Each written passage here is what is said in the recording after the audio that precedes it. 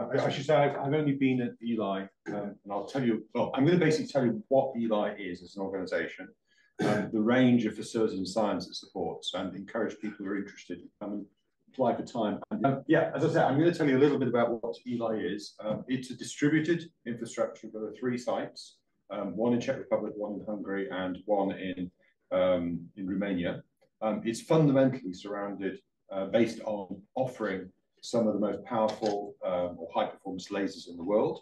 And I was just going to start off, this audience doesn't need any reminder as to what a laser is. The foundations established by Albert Einstein about 100 years ago. The first practical operating laser produced by Theodore Neumann in 1960. And since then, there has been an inexorable improvement in the performance of lasers, be it the intensity, the pulse characteristic, the wavelength. And on the left-hand side, I've included a little graph of the evolution of the intensity, watts per square centimeter, of lasers over the years. And you'll see that they sort of plateaued in the 70s and 80s. And then at the end of the 80s, there was a sharp uptick. And since then, there has been a very significant continued increase in the intensity of lasers. And the reason for that, the start of that change, significant increase in intensity, is because of the invention of the technique of chirped pulse amplification. And in a nutshell, one of the things that limited how powerful a laser you could build was the ability of the various components of the laser to withstand incredibly high intensities. So the trick was to take an initial pulse, stretch it out spectrally, so the maximum intensity was much lower, amplify that, and then recompress it, bring it back again to a much narrower spectral range. And that was a technique based on radar technology, and a brilliant French scientist based in Szeged, Magurele, with his then PhD student, Donald Strickland, invented that technique. They were so desperate. I met Gerard for the first time about 3 weeks ago. So desperate, they felt this was such a brilliant but such an obvious idea that they just wanted to get it published as quickly as possible. So in a journal that's not particularly highly rated, but that publication essentially led to the awarded Nobel Prize in Physics, I think in 2017. So technically, that's the foundation of the technology on which these very high intensity lasers have been built ever since. There was one further modification, and that was to combine the CPA amplification scheme with the addition of the introduction of an additional high intensity laser pulse, and so-called optical parametric CPA, allow the CPA method to be boosted even further. Now, that's the technical origin, but the concept of ELI as an organization also came from Magurele, because what he could see that the potential of the use of very high intensity lasers over a much wider range of science. So rather than leaving it as the preserve of 1 or 2 very specialized labs, what Magurele said is, let's set up a facility to try to make this technology available to scientists beyond laser experts. So he came back from the US to Europe about 20 years ago, and he started to try to persuade people, the community, the research councils and so forth, to fund an initiative to build an institute, and the original concept was an institute in France, to make this technology available for all. I'll come back to how it was founded and so forth, but this audience doesn't need any particular introduction to some of the quantities involved, but we'll be talking mostly about lasers whose pulse length is about 10 femtoseconds. That's the time in 10 femtoseconds, light travels 3 microns. So it's clearly an extremely short period of time. It's far less time than the average vibrational period of a bond in molecules. So you might anticipate it allows you to freeze motion, to image molecular motion. And you'll also come across one of the things, the sort of lasers I'll be talking about are generally what we call petawatt class lasers. And to give you an idea about power, the total global power production capacity for electricity is only 1% of the petawatt. The entire power of the sun shining on the Earth is little more than 100 petawatts. But of course, you're delivering that power in an extremely short period of time. So 1 petawatt delivered for 10 femtoseconds is only 10 joules. The energy associated with the lifting 10 kilos by 1 meter.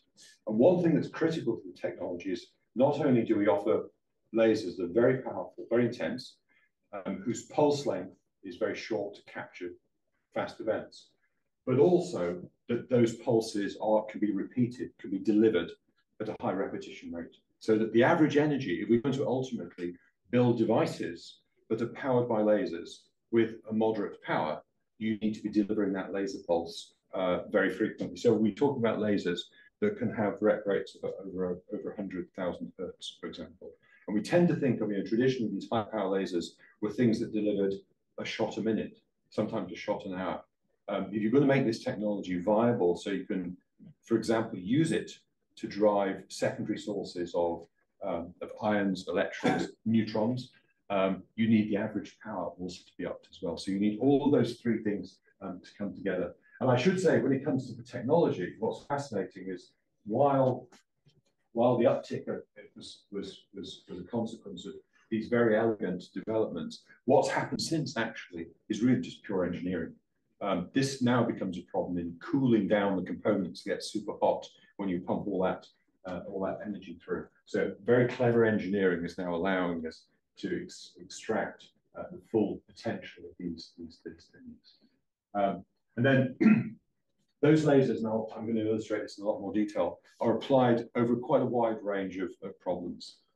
So we can use the laser beams themselves, very fast laser beams, directly to probe structural dynamics in materials and biological systems. I'll try and illustrate the fact that you can use these very high intensity lasers as sources of beams of ions, protons and heavier ions, for example, electrons, and then those accelerated electron beams themselves can also be used as X-ray and other photon sources. The powerful laser beams can also be used to explore the properties of matter under extreme conditions. So we can use these powerful lasers to generate plasmas, for example, and study plasmas. And that's very timely at the moment. You may have heard of the result from the National Ignition Facility in the States just before Christmas, where the first laser-driven nuclear fusion reaction was reported, that actually ended up in a net gain of energy. Well, a net gain of energy, once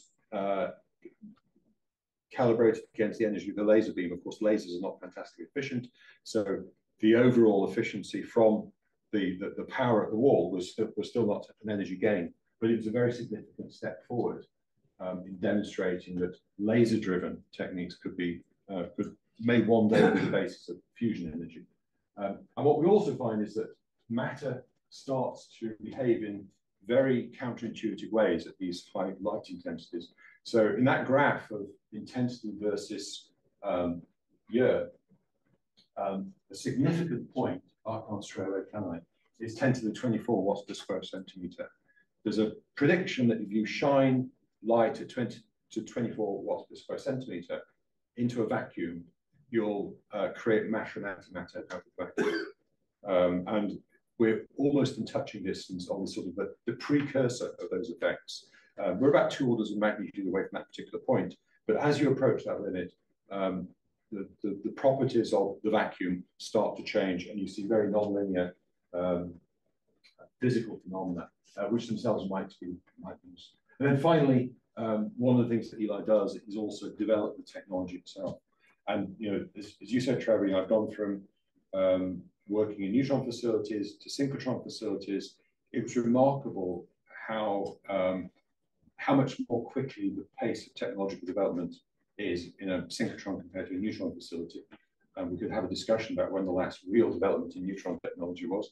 I would say when you go from synchrotrons to lasers, there's also a very significant step up in the speed at which the technology is developing. driven directly by industrial applications. So there's a really interesting real link here between industry and the institutes that exploit this technology. So you often find these facilities are alongside a cluster of small and medium-sized companies because they're developing the optical components, they're developing the lasers, and they want to work alongside people then to exploit them. So that incentive, that idea from Magurele, the incentive to provide a very high-end laser facility open to all, originally conceived of in France, ended up actually funding 3 different centres. So at the time, there was a great appetite to try to support scientific development and labs in Central and Eastern Europe.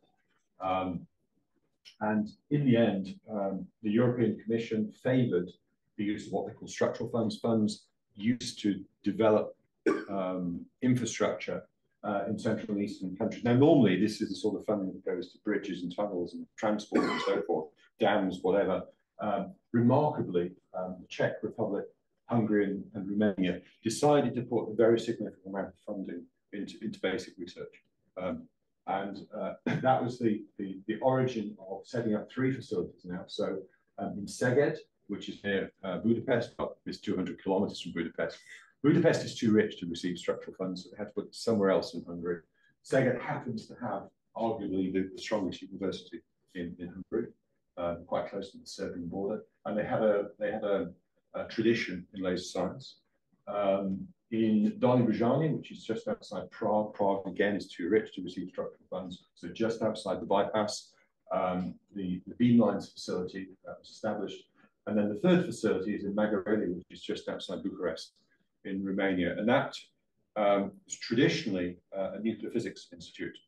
So when the Soviet Union was funding these countries to build nuclear weapons, this was a real center of excellence in Romania.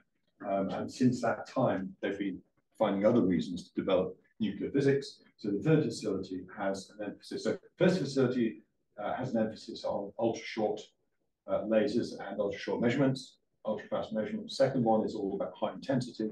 And the 3rd facility brings together what's a world-unique combination of high-intensity lasers, but also a tunable, high-energy, high-intensity gamma source, which can tune nuclear energy states, and then with the lasers, interrogate the nature of those things. So a 3-site distributed infrastructure. And since then, 2 of those sites have come together in what's called an ERIC. Well, ESS is an ERIC, isn't it? Yeah. So yeah, okay, there you go. So there are advantages in forming an ERIC in that you get all sorts of legal benefits, tax benefits, and so forth. But I would actually say more significantly, by bringing the Czech and Hungarian centres together as one organisation, you also put them under the same umbrella as 2 organisations that really have strong motivation to work together, to collaborate scientifically, and to develop their technology in complementary ways. So the ERIC so far has got 4 members. So the host countries, Czech Republic and Hungary, Italy and Lithuania. Lithuania, incidentally, has a great tradition in laser science. It was Lithuanians who invented the optical development of CPA. Did I say Italy and Lithuania? Yes, I did. And then we have as observers, but they have only a little bit longer to decide whether or not they're actually going to pay or not. We have Germany and what am I missing? Germany and Bulgaria. And had Brexit not happened, the UK would probably be up there as well. But sadly, they're outside at the moment. So those 2 facilities working together as a single entity. We have the managing director, Alan Weeks, who actually was at ESS not very long ago. I don't know if you ever acted with you. I don't think we overlapped, but okay. Yeah, it can't be long because I hear the name. That's right. So he left Sweden for Prague, for the Czech Republic 5 or 6 years ago. Okay, so a little bit about the science. What do we do? Well, one of the things we do is we use ultra-short lasers to look at fast processes. And the technology, fast processes, has been developing again in leaps and bounds over the years. So I was going to say 100 years ago. Every time I see this, no, it's actually 50 years ago. There's the famous imaging of the horse in full flight through a series of cameras that are sequentially triggered. allowing movies, pictures, films to be made at sort of millisecond time resolution. And of course, it would be commonplace, 10, 20 years, 20 or 30 years ago in your traditional SLR to have a mechanical device in it, which would allow you to take millisecond pictures. That was then, technology was developed through the use of replaced by electronics and flash, allowing images to be taken on this micro to nanosecond timescale. And then much more recently, Ahmed Zveil led the development of femtosecond laser technology that started to, that allowed us, particularly those of us as chemists who are interested in chemical reactions, to start to look at, to image molecules on the sort of timescales that allowed one to produce chemical reactions. So femtosecond, I would say, being of the order of magnitude of the period of oscillation of the point. And what we're trying to offer now, starting to offer in Szeged in Hungary, is timescales that are up to 1,000 times faster than that, going beyond femtoseconds now, well faster than femtoseconds. And what that allows you to do is to go from looking at, sorry, colorblind, so I can barely see the spot. It's only I know exactly where I'm pointing to it. So femtoseconds takes us into probing timescales of bonds breaking. As we go faster still, we can start to see the movement of electrons, be it movement of electrons in solids and nanostructured solids, and then at shorter timescales and faster processes still, the movement of electrons in the process of chemical reactions, or electrons in atoms as they excite into various exotic states. And ALPS places itself firmly at the very high end of the range of techniques in terms of looking at extremely short processes. And how does it do that? Well, the drive lasers themselves, at the moment, sort of the state of the art technically is lasers whose pulse lengths are of the order of 10 seconds. So how do you produce a probe which allows you to look orders of magnitude faster than 10 femtoseconds? And the way that you do that is through what's called high harmonic generation, usually in gas. And I think if you get the animation to run, there we go. And this tries to illustrate how femtosecond laser pulses can produce attosecond light pulses. So you come in, and bear with me here, I think the drive laser is represented by red. Is that red?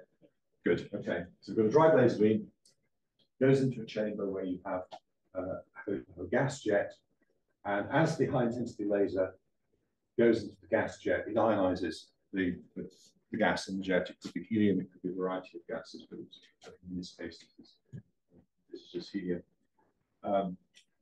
So you have the individual atoms subjected to very short, very high intense, and I'm sorry, this is the world's slowest animation. I'm not entirely sure why it runs so slow, so it's going to take a minute to go. You could sort of just chill out with this coffee. But the point is, what this is supposed to illustrate, I'll hope a little bit more dynamically, is that under the very high electromagnetic field, you get ionization, the electron or multiple electrons sometimes separated from the atom that remains, they recombine, and that recombination process gives rise to a higher energy, very high intensity, shorter pulse of light. So that's the essential basis of the original femtosecond driving laser, creating much shorter light pulses, generally of a higher energy. And then this process is driven in a coherent fashion, so those individual pulses add together coherently. So what you get out the other end of gas jet is a second beam, which is generally higher in energy. So you might have an infrared driving laser and you get an ultraviolet or a vacuum ultraviolet pulse out of it, which has a much shorter timescale, running, as it were, in parallel with the drive laser. So you have the cartoon with the red and the blue, and then through a variety of optical devices, you can separate those two pulses out. You can apply a delay, a controlled delay in time of, say, the attosecond pulse compared to the original femtosecond driving force, or vice versa. So what you now have here is a means of producing, providing two laser beams from one with a control delay, and it's the basis essentially of pump probe technique. But pump probe techniques with attosecond controllable an attosecond initial stimulation with a delay that can also be of the order of attoseconds, and that's essentially the origin of, or the technical basis of a lot of the techniques that we provide. And of course, I imagine many of you are chemists here. Hands up, who's a chemist or accountant? Trevor, you're a sort of chemist. I'm a physicist. Oh, are you? Well, a lot of what you do, I think of. So let's not talk about labels, but anyway, I'm sure that most people in the room can appreciate that this can provide a very powerful way of stimulating molecular change and then interrogating what the change is. So you come in with a stimulating probe, you knock the system out of equilibrium, you excite a particular bond or an electronic transition, and then your second pulse comes along, and that performs a form of spectroscopy on it. So it could be an infrared pulse that is tuned to look at a particular bond in the material with a control time delay. So the cartoon here is simply of the pump coming in and exciting some kind of molecular transformation, and then the probe, spectroscopic probe, looking at a characteristic spectral feature that arises as a consequence of the molecular transformation. As I say, that any arbitrary delay more or less can be applied between the two. So you can build up a map of that relates the excitation center with the structural change that ensues. And that can also be combined with other techniques. And again, it's a rather simple cartoon here, but it's meant to illustrate that if you combine pump probe in combination, for example, with mass spec, you can not only get the spectral information, what is the molecular fingerprint of the species you excited, but also how it might fragment. One of the recent experiments supported in ALPS in Hungary is looking at the way in which I can put my glasses on. That's what it is. No, I haven't exactly what it is. It's essentially a molecular reaction in which the pump drives a fragmentation reaction, and we can follow that fragmentation reaction both through the infrared fingerprint and also the fragments that come off as a function of time. And then the other thing that can be done is pushing the energy of the secondary beam that's produced through this high harmonic generation up into the X-ray region.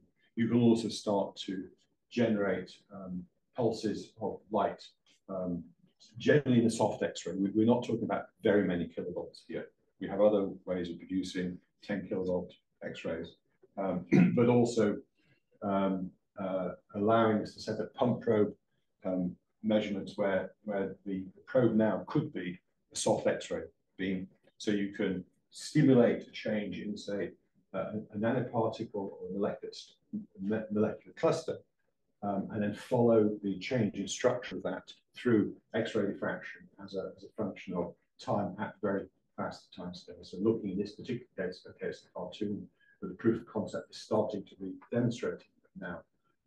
Looking at change, in this case, cluster structure, through the way in which the X-ray diffraction pattern changes at sort of a femtosecond timescale. So direct use of the beams to look at dynamics and structure.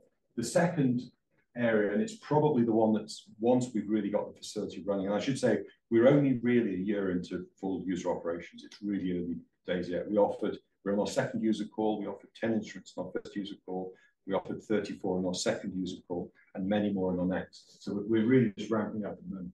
And I think one real growth area is the use of high intensity lasers now to provide secondary sources of particle beams and light. And I'll look at two cases. First of all, it's the generation of electron beams by shining lasers onto plasmas. and this is based on what's called wake field acceleration.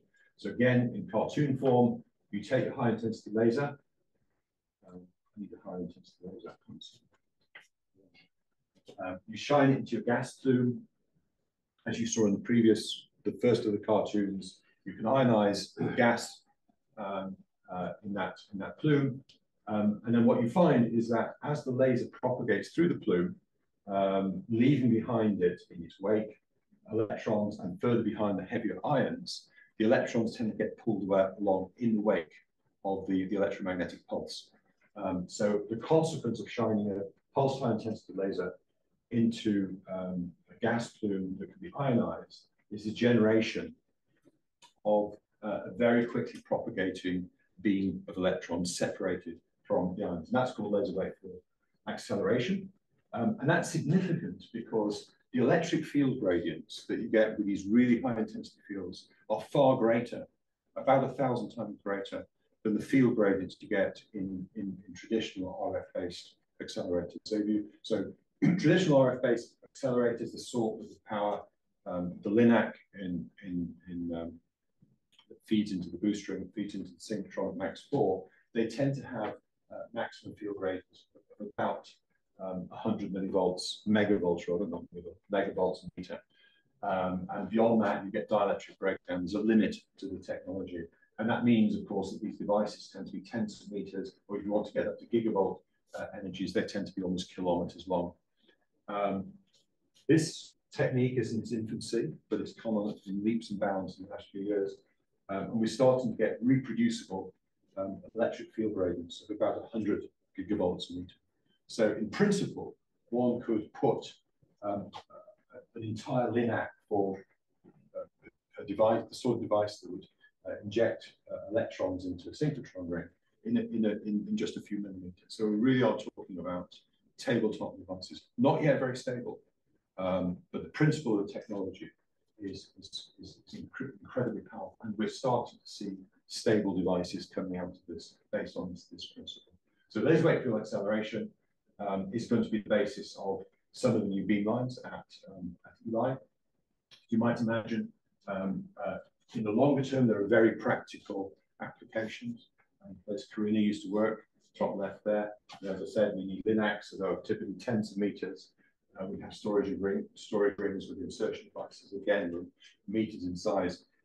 It is starting to become practical to generate high-intensity X-rays with much smaller laser-driven devices. And typically, you can imagine driving and producing photons at around about the 25 kilovolt region, very, very small coherent sources with low divergence, and pulses, which are now actually much shorter than would be the case in a normal synchrotron, so typically of the order of 10 femtoseconds long, and increasingly practical as bright devices. So if you compare commercial X-ray devices here, so on the right-hand side, let's get 2-hour scan from a Bruker micro CT device of the mouse embryo. On the left, there's probably about 5-year-old data out of the Central Laser Facility at the other lab in the UK, so the Astra Laser, driving now one of these next generation Betatron sources. We're getting results comparable to commercial micro CT devices. If you look forward, the calculations of the sorts of Betatron sources we should be able to produce, and they're actually starting to build right now, should reduce the scan time by about 4 orders of magnitude. So we're starting to see, and these are sort of early results from laser-driven Betatrons, the victim output plot in the CNRS. And if you look forward to the likely scan time at the same resolution, we're predicting about 4 orders of magnitude from these laser-driven X-ray sources. So really very much now at the cutting edge of what we can do with synchrotrons. What else you can do with those electron beams rather quickly? A lot of interest from in relation to medical applications, and to some extent now clinical applications. So hospitals tend to be very, very demanding of new technology, wanting to really know that it's tried and tested and understood. But electron beam therapy is starting to be accepted, at least on a trial basis, by some of the hospitals that some of the leading laser-driven electron beam sources are working with. The graph on the left-hand side sort of illustrates the sort of qualities you're looking for in the electron beam. So you're looking, and here the trick is to deliver an electron beam dose through multiple beams, all converging on the same point. A high dose to the region you want to irradiate, whilst minimizing the dose to the surrounding tissue. So you want relatively penetrating beams, which have a high ratio of depositing energy in the region of interest compared to the tissue through which it propagates. And high energy electrons really do seem to occupy the sweetest spot of all in this diagram, the top right diagram. So early applications of high energy electron beams for therapy are starting to look very promising. And those electron beams are also starting to be used in very high speed electron microscopy. So electron microscopy we tend to think of as a quasi-static technique, but it's starting to look feasible to develop sub-nanosecond electron microscopy techniques based on laser-driven sources.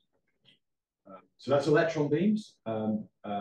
We can also generate very intense beams of ions. And the way that we do that is to direct the high intensity laser pulse onto a thin, solid target, so a foil of a variety of compositions. And what you get out on the other side of the foil is a mixture of electrons and ions. And through a variety of techniques, you can separate out the ions and produce ion beams with very, very high accelerator gradient. So again, it's a very similar sort of point to the one I made with the betatron sources. Laser-driven ion sources can be made far more compact than would be normally the case in high energy and particle physics. And again, there are a lot of applications of proton beams and other and heavier ion beams. So that NIF result, the ignition, the fusion result, relies on laser-driven accelerated protons, which are then used to trigger nuclear fusion reaction. And another application is to use, well, it's a technique not unlike what you have in an spallation source, where you direct a high energy proton beam onto a heavy metal target. You can do something very, very similar with laser-driven protons, but in a very much more compact sense. So rather than this being tens or even hundreds of meters long, the distance between the proton source and the proton target is typically a few centimeters. So you have ultimately the ability to produce, so that the total neutron flux of these is many orders of magnitude, about 4 orders of magnitude below a relatively weak spallation source, but it's focused into a nanosecond pulse. So so this allows you to, and actually there's an awful lot of ground that you can make up in terms of upping the, it's really early days yet in terms of making this technology viable. But as the foundation for potential very high intensity, very short pulsed neutrons, it's extremely interesting. And at the moment in Szeged, as the high rate lasers come on stream and as the average energy comes on stream, so you can imagine really quite useful average fluxes of neutrons. And that will be applied in fast, I should say incidentally, these are neutrons which are, they tend to be megavolt neutrons rather than millivolt neutrons. So they're neutrons that can be used primarily for imaging and for neutron physics. In principle, you could moderate them. You could take them down to thermal neutron energies. But at the moment, the primary energy is using those neutrons as for fast neutron imaging or in a variety of nuclear technologies. And then when you go to heavier ions, there's a huge interest in taking heavier ions such as carbon ions and then using them as the basis again of ion beam therapy, because they're even better than than electrons and photons at delivering a dose precisely where you want it to. So almost the tunability of delivering a dose to a rather specific region of the body is particularly good for relatively heavy ions. So one of the things that we're producing at all three ELI centres is relatively high intensity ion beams, with the aim eventually of setting up hadron therapy centres. At the moment, there isn't any hadron therapy in all of Central and Eastern Europe. So there's also a huge, and you can see the sort of distribution of hadron therapy centres throughout Europe, and there's an absolute void here. But these tend to be techniques that people need to travel to on a regular basis. So there's a real need to have these distributed geographically so they can serve the populations in those countries. And then finally, with radiobiology, with ion beams, something that's been emerging recently, and you probably know much more about this than me, the effectiveness of ion beam and actually other beam therapies appears, for reasons that are completely not understood, to be far stronger if they're delivered as very short, high-intensity doses, as opposed to the same dose that's spread over time. So this flash therapy appears to be statistically very significantly more effectively for reasons that no one really understands. But I don't know if you've come across this, Trevor, or you've had any insights into this. But in the last year, it's a sort of, yeah, it's an experimental observation at the moment. No one has any really real idea as to why. I mean, there are the speculation theory, but there's no real technical insight into why flash therapy appears to be far more effective at solving all sorts of cancer-related problems. And then finally, I'll only touch on this briefly for this audience. The high-intensity laser beams are being used to generate matter in extreme conditions and study that matter.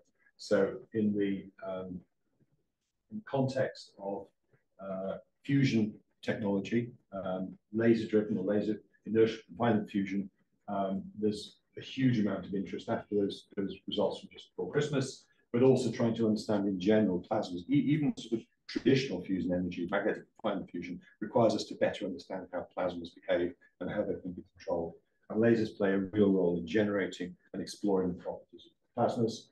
And then finally, as I said, when you go to very extreme electric fields, you start to generate matter and antimatter out of the vacuum. And in the run-up to that, a couple of orders of magnitude, lower intensity beams, you start to see distortions of the vacuum, such that the optical properties of the vacuum can, to some extent, be controlled and might be the basis of optical devices for lasers themselves. So manipulating the vacuum, altering its refractive index in a controlled way, and using that as a means of producing laser optics.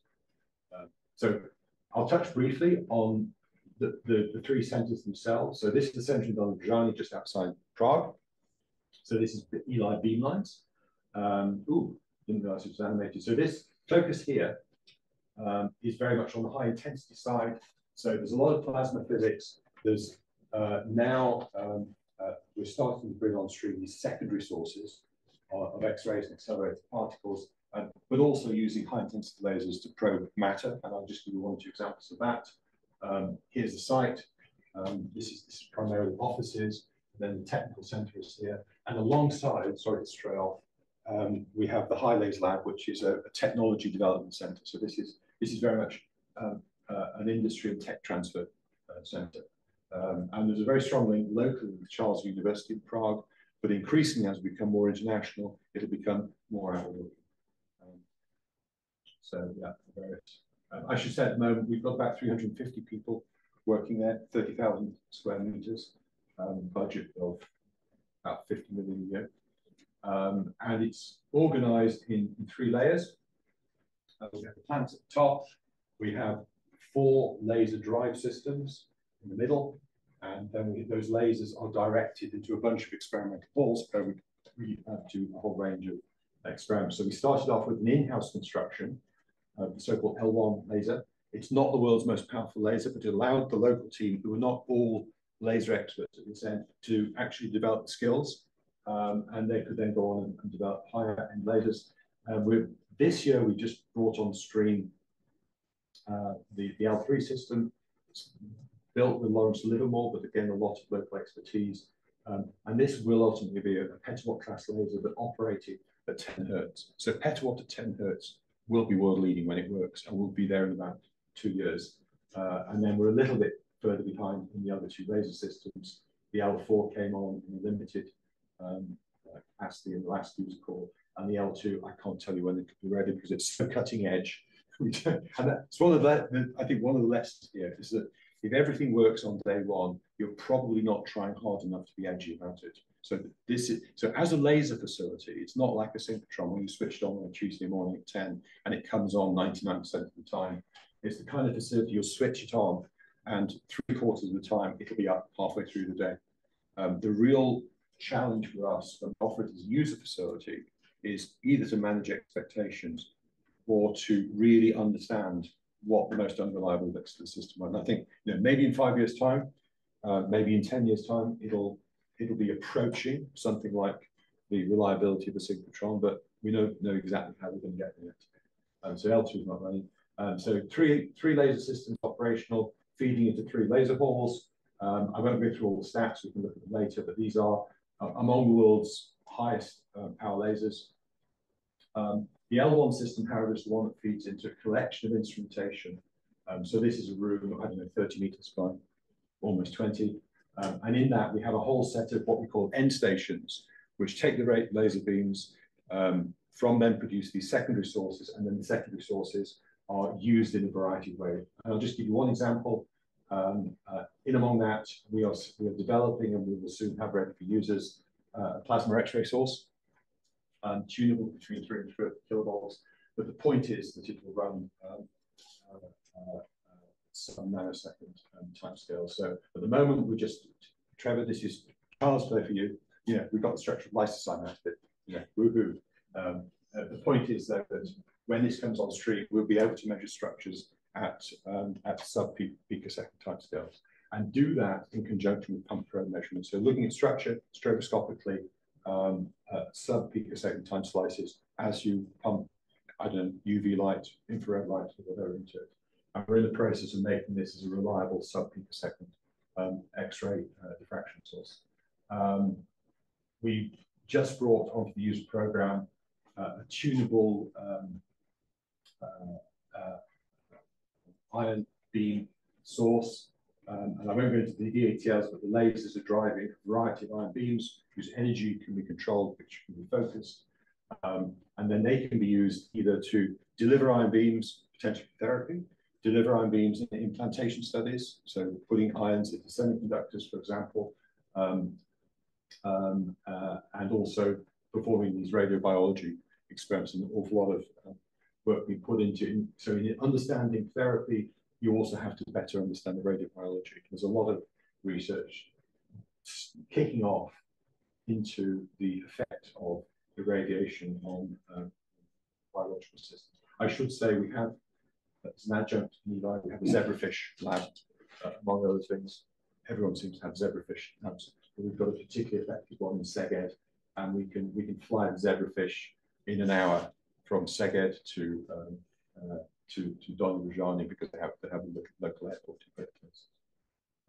And then also recently, plasma physics platform has been brought on, so we use the lasers now to generate and study through a variety of diagnostics, a variety of plasmas. And then just coming on stream in the next round, we will have 2 electron beam stations. One is electrons, electron beams which are used for irradiation, and then the other beam line will be electrons that are then used in conjunction with an insertion device as the basis of a local FEL. So we will be building and exploiting a FEL, laser-driven FEL, probably about 2 years from now, and exploring again how you can push this technology of FELs, but this time laser-driven, very compact source, at a fraction, I should say, at a fraction of the cost. And then in Szeged, ELI ALPS, the emphasis here is on ultra-short laser and ultra-short measurements. So this is the Attosecond Science Center. It's in principle have zillions of lasers and end stations, but actually the way that breaks down is that on the left-hand side, we are bringing on stream a number of drive lasers. They then feed into a number of secondary sources to generate yet shorter pulses of different energies, and then in combination with the drive laser and the secondary sources, you can offer a variety of pump probe techniques. So here the emphasis is very much on pump probe chemistry and physics, combination of drive lasers, secondary sources, end stations, but also with an awful lot of metrology. So a lot of detector technology, and I won't go exhaustively through the slides, but just to say the workhorse was a sort of almost off-the-shelf mid-infrared laser, a modest power operating at 3 microns, but in combination there were some really quite interesting end stations. So devices to look at molecular fragmentation, essentially mass specs, so that once you've initiated the reaction, you can very quickly see what fragments that come off it. And then most recently, we're starting to offer lasers that are an order of magnitude, and then, 3 orders of magnitude higher intensity than the MIR initial workforce, in combination, as I said, with chemical diagnostics and nanoESCA and PEM to look at the changing electronic structure of surfaces, so surface physics now, with the laser as a pump. As I said, next year we should be offering really high rate, high average energy lasers that are essentially the most powerful in the world to look at these pump probe systems. The key thing with pump probe, incidentally, is the signal you get is generally very weak, so you have to accumulate an awful lot of statistics, which is why having a 100 kilohertz system really allows you to look with much better statistics at some of these very fast processes. And then finally, not part of the ERIC, but came on stream last year, the nuclear physics facility in Magurele in Romania, that now has the highest power laser in the world of this type. It's got a 10.4 petawatt laser, just started operating at Easter.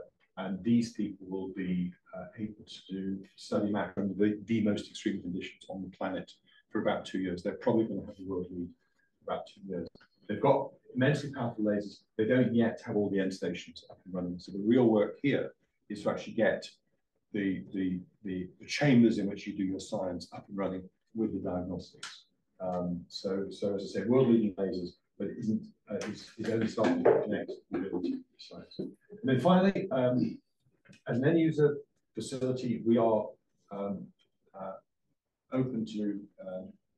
We have an open access call twice a year. The sort of traditional excellent space access, which is the case of PAX 4, and will be, I imagine, for there is a lot of pressure on us also to develop programs, mission-based programs, to actually have coordinated programs in thematic areas. You know, it could be energy, it could be therapy, it could be biomedical imaging. We're not yet sure what those would be, and we're open to industry. We've just gone through our second peer review call. We've been working with people like Karina to develop the whole support infrastructure for the user office. So our first user call was very much Excel spreadsheets because we only had about 40 proposals. But in anticipation that we will be inundated, we've actually started to really professionalize process. And that second user call was the first that actually had a physical peer review panel present. So we had about 100 proposals, allocating over 30 instruments, 6 subject-based panels. The lion's share of the science at the moment, you probably can't read it, but atomic, molecular, and optical physics and chemistry, surface and material science. But as we bring on the high-intensity lasers, and these are fed by the lower intensity lasers, as the high-intensity lasers come on stream, what we're starting to see is people wanting to use particle acceleration, beamlines, to start to do plasma physics, and to start to look at some of these exotic states of matter, what's called relativistic and ultra-relativistic interactions. You know, what happens to matter when you accelerate it under these incredible field ranges? And you might be interested, countries that apply to beam time. This is probably the most significant. So this is, if you look at every single person who applied in the last call, and ask the question, what is the nationality of their institute? We don't know what nationality, we don't know what passport they have, but we know what nationality their institute is. Interestingly, the highest demanding countries, the highest demanding 5 countries are countries which don't pay anything yet. I mean, no, that's not true. Italy does pay, but not very much. But the States, France, UK, and Germany don't. Sweden is actually quite healthy, and it's quite healthy because you have very strong active second laser science here in Lund. So most of these people come from Lund. And we, you know, it's early days. It's the statistics of small numbers, but we're starting to see interesting trends coming through.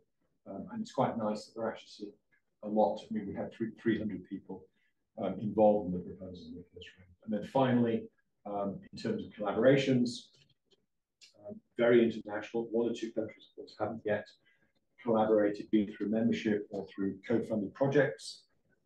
Very international in terms of staff. We've got almost 600 staff. Yes, the majority from Central Europe, but actually some very significant engagement, particularly from Italy, which has a particularly strong active second science community, and the publication starting to come through.